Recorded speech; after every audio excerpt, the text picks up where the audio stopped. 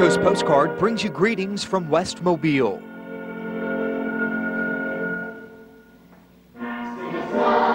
From the moment the lights fade up, you can feel the spirit of Christmas.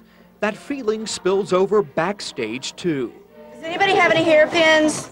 Hey, if I had to grow these chops, I don't want to hear anybody say anything about anything. Tonight, 20-year-old Tony Smitherman hits the stage as Scrooge.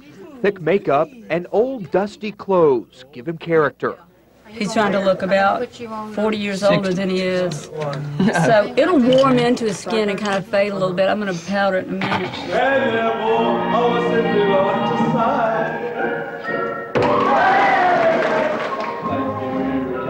The cast is 65 strong. It features some of the best young talent the Gulf Coast has to offer.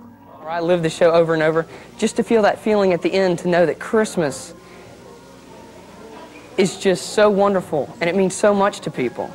And I think they come to the show to have that, I guess, reimbursed in them. You know, they work all year, then they come to the show, or it comes Christmas, and then that joy and love that they love to feel every year around December comes back. Oh, look, there's that lovable old Father Christmas. Oh, bless. Tony says playing Scrooge isn't easy. During this scene, he battles a pack of street urchins. Poor penniless orphan. Get away from me, you savage! 10-year-old Meg Guest is no stranger to the Playhouse stage. This is her 5th production.